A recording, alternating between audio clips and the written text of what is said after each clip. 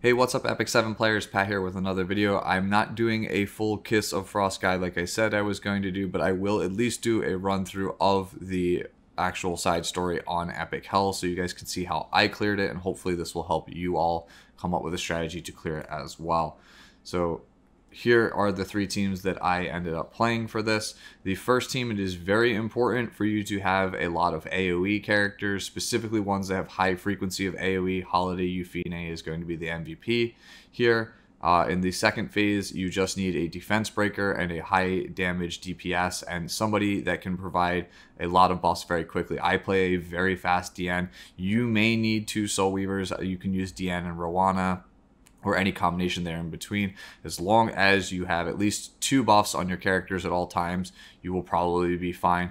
And in the last phase, we are going to cheese it with Fighter Maya and Ruele of Light. Kise is not needed. She is only here to just help expedite the process and make things go faster. You really only need Fighter Maya, another light unit so that Fighter Maya does extra damage, and some high, effect resistance and tanky Soul Weaver that can keep both Fighter Maya and the Soul Weaver alive. So that's all you need. There's all the tools that you'll need. So here's the actual run. I am doing this live as I'm recording this, by the way. This is not me just voicing over a completed run. So the first thing you're going to notice is this battle mana passive here.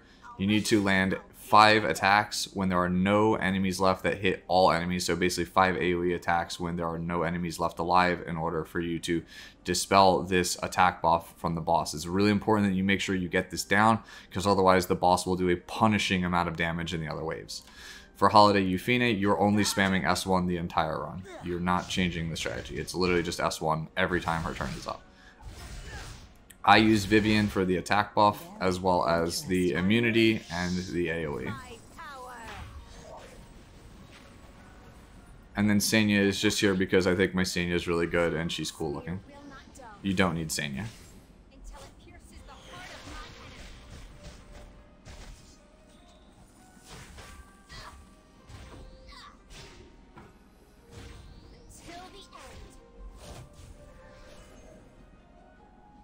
Confident you'll regret facing me.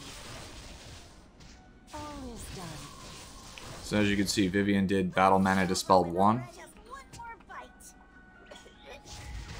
Battle Mana Dispelled 2.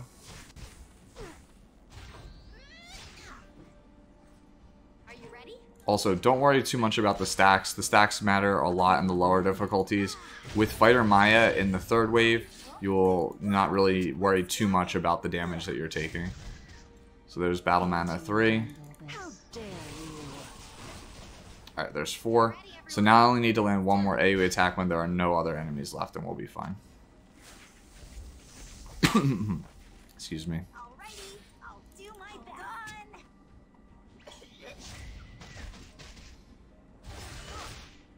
Very interesting.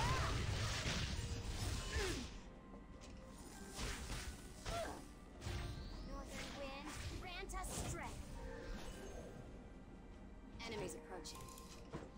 Note that when you don't actually kill an enemy, it does stack the boss still, though. Just one more bite. I'm all ready. Forbidden spell. Destroy all.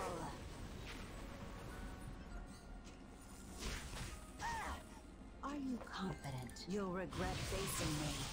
That's unfortunate. Double miss. Looks yummy.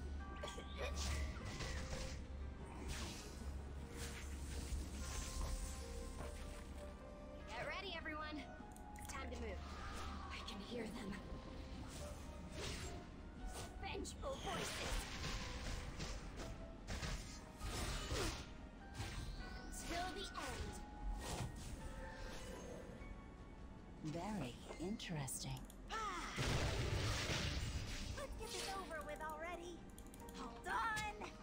The reason, again, we're only spamming the S1 on Holiday Yufine is because it does the neutral damage to ice enemies. We just want to make sure that we're doing damage to the boss.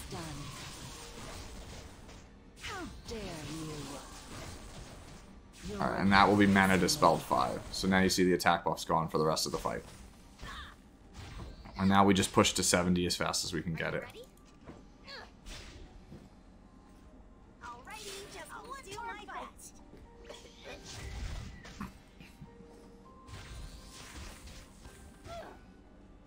I hope this job Alright, is a little so now you'll notice this is protection mana. This goes away, this defense buff, after you land 7 single target attacks on the additional ad that shows up here. So there's 1, you can see protection mana dispelled. together. Really important, Diene keeps these buffs up. My goddess. You take a lot less damage when you don't have the attack buff from Alencia, as well as from having 2 or more buffs on all of your characters. Why not surrender? Just get the speed buff from Landy. I believe this is what the goddess I'm gonna save the S2 in case I get a slow. Maybe I'm working too hard. Mana, or was it protection 3 is gone. I will guide you through the light. Give me strength. Got it, Kluri? Just like we practiced. Leave it to me. For Landy, I'm just still attacking the boss because I just want to get the boss down faster. Like, these two do very minimal damage to the boss, so It's a little easy. I can just, you know, use their attacks to do it while still progressing to the next phase. I believe this is what the goddess wills. Ruthless evils be punished. My Landy, by the way, is a counter Landy, so she is very slow compared to a standard Landy. You may have more success with your Landy since she is probably much faster than mine. That's unfortunate. Together. There you go. Protection mana is down. So now, if, you know, Kluri wasn't stunned here, we would actually be able to defense break and start putting out some big damage. This is what the goddess wills. Save us.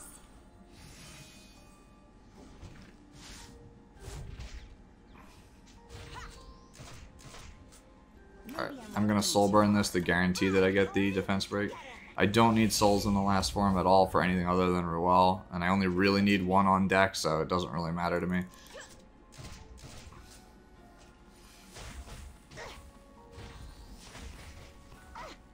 I will guide you through the light.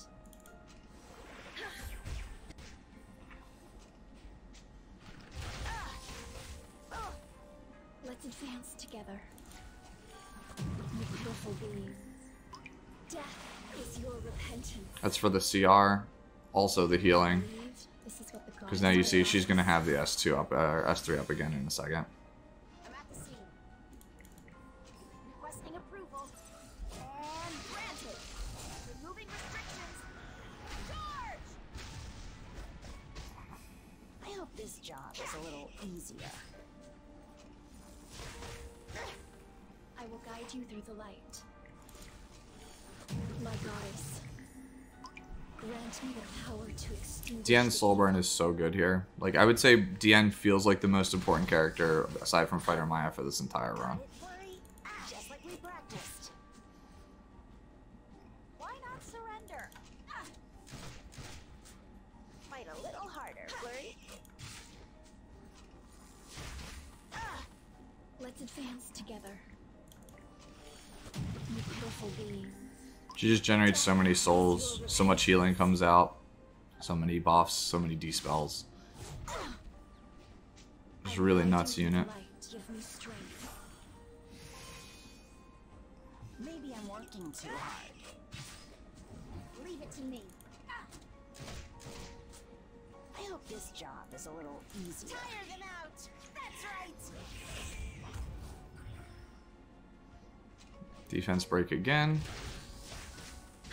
Stun's unfortunate there. Just like we practiced.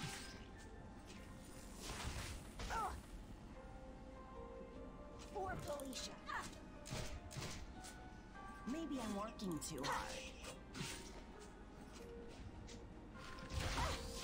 See, if you have Roana here instead of Kluri, you would get some CR there, and the Landy would actually cut. Why not surrender? You didn't see this coming. I hope this job is a little easier. I will guide you through the light. Ruthless evils be punished.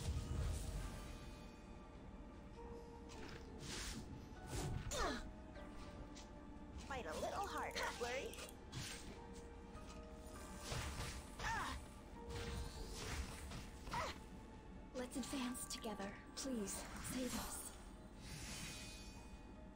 I'm at the scene. Once you get past this phase, again, if you have Fighter Maya, you've probably already won. So, even though it looks like it's cutting it close, like I said, this is the hardest part of the fight, at least for me. I will guide you through the light.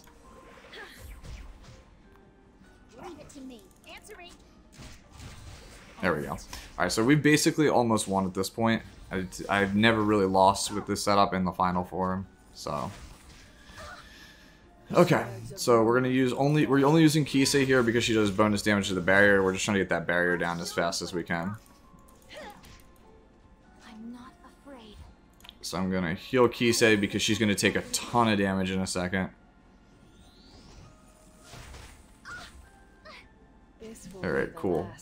Basket, so we're gonna practice again just to chew through the shield because that shield stays up forever and you can't dispel it, so.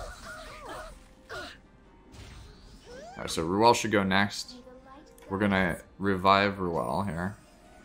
That's actually the most damage my Ruele has ever taken in this fight. Usually Kise is dead at this point. Oh, cool. And she still has the barrier, so we're gonna do this since it does more damage than S3. Alright, so now the goal is at this point just to survive. Don't care that she's dead. We're trying to get down to 30%, which is this other notch right here. Fighter Maya is going to always have defense buff, and because she can't get dispelled, she's not going to trigger too many counters. And my Ruele has really, really high effect res, so she is not going to trigger any there either.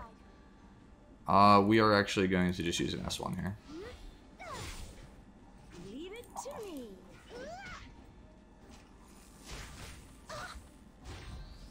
Okay, now she's under 30, so now the S3 is going to do a ton of extra damage.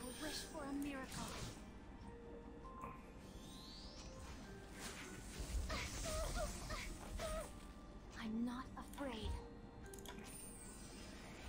I, Ruele, hereby swear to lead everyone to victory. Alright, so now we're going to have souls to use the Soulburn if I need the emergency healing.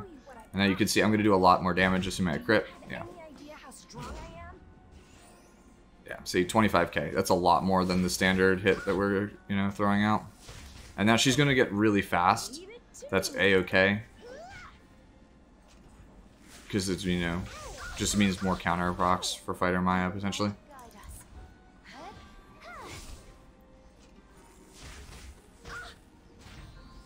See, she got hit with the Frosty buff, but we're still fine. We're basically just trying to hold on now until we get to a point where... I'm actually going to dispel Ruele here, but yeah, we're trying to hold on until we get to the S3 back on Fighter Maya. I'm on Noble Oath, by the way, which means I will take significantly less damage as her health gets lower. So even though it looks like I'm close to dying, we're still probably fine. I'm going to Soulburn here to keep the health up.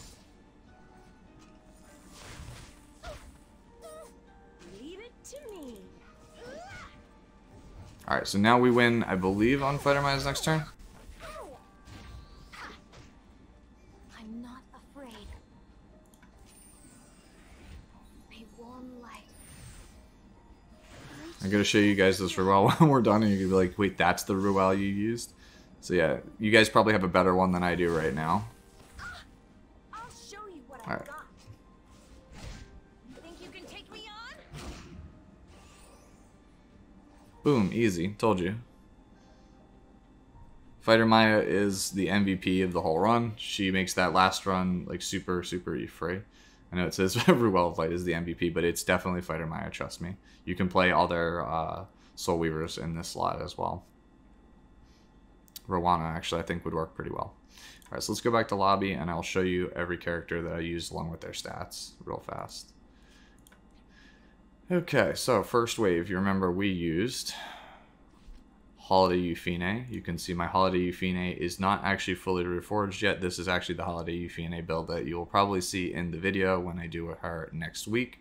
So yeah, 3200 attack. Keep in mind, I have max imprint on this character, so 3200 attack. You would ideally want 1200 defense, over 12k health, 225 or better speed, and 240 or better crit damage. You could probably do 250. So yeah, Sigurd Scythe just for the healing, but you don't need that for this run specifically. Green units. Let's go over to Senya next. My Senya has insane stats. Do not ignore the actual, you know, gear stats. I'm on Revenge Hit. You do not need to be on Revenge Hit. That is just simply the gear I had laying around to get these stats. Again, Senya wasn't really super important. Just here's my awesome Senya. So, next character to talk about is Vivian. My Vivian is pretty scuffed, honestly. 220 speed.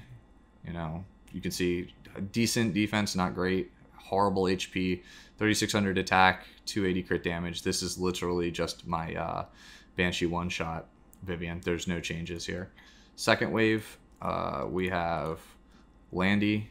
You can see my Landy is very slow, 170. Decent bulk, so she survives. Okay damage. Guiding Light. This is a PvP. All my characters, I didn't change any of my gear for anything. This is still all of my PvP builds. Here's my Kluri. Decent defense, whatever, health. 255 speed is honestly kind of slow for a Kluri. You should be able to get this. It's like, I think, 13 speed average per piece and roughly 100 effectiveness. But as you guys saw, I'm literally just soul burning everything. So yeah, any decent Kluri will work. The biggest problem I think you're going to have as far as gear is trying to beat the Diene, because my Diene is 254 speed, which is ludicrous. It's like almost 17 speed per piece. So, you know, if you have a tankier, slower Diene, that's probably fine. And again, like I said, when we were doing the actual run, if Diene, for whatever reason, you know, you don't have a fast one and, you know, Diene Kluri is not working for you, then by all means, you can switch to Diene and like Roana in that phase. And that should give you enough buffs, I believe, to actually get through it. Third phase, Kise does not really matter, like we talked about before. Here's my Kise. Not the fastest Kise. Fast for, you know, compared to most DPS, but compared to most Kises I've seen, this is not really that fast. And then Fighter Maya. My Fighter Maya is actually in the process of getting reworked. So you can see I am missing 3 reforges, so nothing like crazy. My defense is actually pretty low. I know a lot of people say 2100 is fine for Fighter Maya. I'm used to having 2600 for Fighter Maya, so 22 to me is really low. But yeah, you can see my stats here. This is definitely the MVP of the run, and you want to be playing Noble Oath. This artifact is absolutely broken if you have it. If you don't have it, I don't really know off the top of my head some other suggestions. But yeah, Fighter Maya, really important character to have for, you know, the run the way that I do the run. And the last character to show you is actually my Ruele of Light, which I just recently got on a revenge set, which I am very happy about. I am still in the process of trying to reforge it. As you can see, I have, you know, again, 3 character, or, you know, pieces of gear that are not reforged on this character. So hopefully that will give you some expectations for what gear level you need for this, whether that is like really high or it wasn't as high as you thought it was. You can see a lot of my characters are not on full reforged gear, and they are on PvP builds, and some of the gear is honestly scuffed, like my Vivian. So yeah, hopefully this helps, and good luck on your clears, guys. Thanks again for watching. I'll see you guys in the next one.